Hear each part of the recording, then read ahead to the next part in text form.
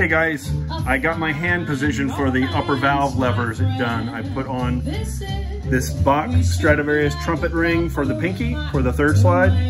Still got to clean it up, but that's basically it. This was the old Voigt thumb ring that I had on the front of the horn that I replaced with, where is it? That big one that came with it. So now this is getting repurposed right here.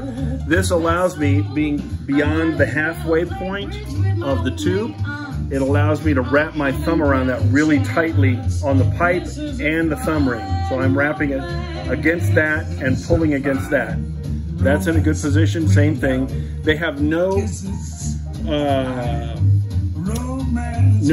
to do with orientation of this tube. They have to do with where they fit my hand. So it's a little weird. The levers are not going to go at this angle. They're going to go from here, instead of to this top bow, they're going to go onto the bell like on a Holt and a long brace. So they're going to go, whoa, I'm going to drop my horn, from here to there. And that will make them match more or less this angle. And this is how the hand position is, like this. That works real well. I can hold the horn securely, and if I'm playing with these valves, I've got it with 2 rings. I'm not just grabbing the pipe, but I've got 2 rings in case something gets jostled. I can stand and play like this and still do all 6 valves.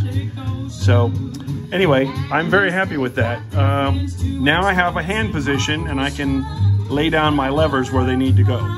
So pardon the really bad camera work. I'm trying not to drop the horn and the camera at the same time. And I bet YouTube tries to demonetize me for my Ella and Louie, but I don't care. I'm not monetized, so let them do it.